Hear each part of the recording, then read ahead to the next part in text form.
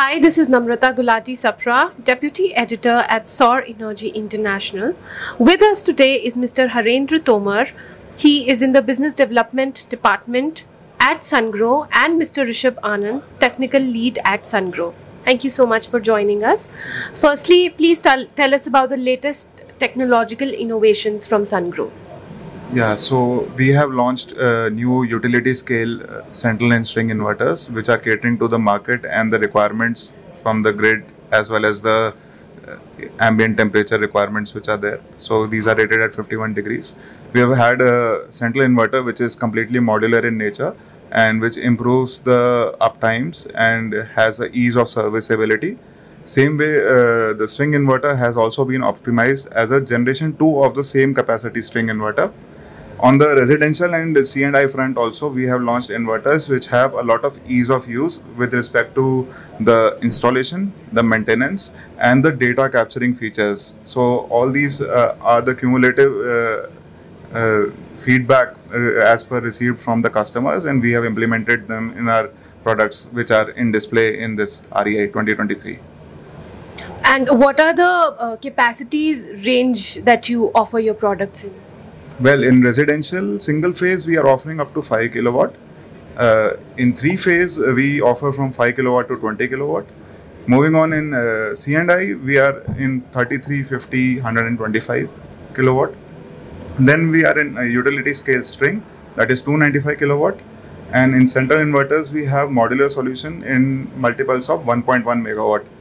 And we also have 3.125 and 5 megawatt inverter solutions. After speaking to several inverter firms at the REI, we realized that the residential sales seem to have gone down. Would you agree? Why or why not?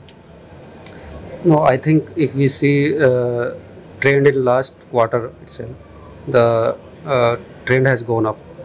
Reason being, this market is totally driven by the module price, and module price has come down in last we can say 2 quarters. So that's why we are seeing a uptrend in residential market, and coming quarter we are seeing more uptrend in the residential segment. That's what I think. The northern region of India and Gujarat have been particularly performing well in the utility sector. What is your share there, and what are the reasons behind the success in these regions? Yeah, as my colleague Mr. Risabh Anand told, we are innovating our product in all the segments. Sungrow is the only company who is offering product in all 3 segments: residential, commercial and utility. If we talk about the utility particularly, northern states are I think all over India more than 70% capacity being put in northern states, including Rajasthan, MP, and that Gujarat region also, if you talk about the western part of something like that. So if we talk about the Sungrow product offering, we introduced this our 1+X series model last year, and this is the big hit product for us. And this year we are expecting our market share all over India, it is more than 40%. And if we talk about the in northern region, it is more than 50% that we have market share in the utility segment. Please tell us about your installed capacity so far in India. So we already now near to touch around 20 gigawatt of shipment for Sungrow inverter. Maybe next month or by end of this month, you will hear our PR and our news release that we are touching that 20 gigawatt of shipment. And if you were to draw a comparison between central inverter and string inverter, which offers more efficiency and cost savings, and which one is going to rule the future? See, both have their own use cases. Central inverter is obviously cost effective. So what we have tried to do over here with our central inverters is we have tried to inculcate some of the philosophies of string inverters. The benefits of string inverters now are transferred to central inverter, and since the size is large, you have lesser number of variables in the field, which makes it easy for the customer to manage and control the whole plant. So we have best of both string inverters and central inverters, so it is very difficult to pinpoint amongst the both of them.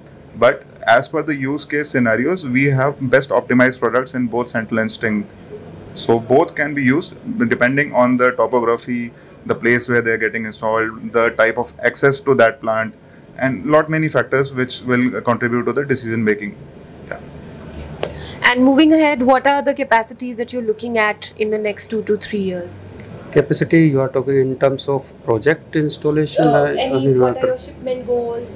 Yeah, so if you see last 1 or 2 years trends in India, last year Indian market did almost 14 gigawatt of solar.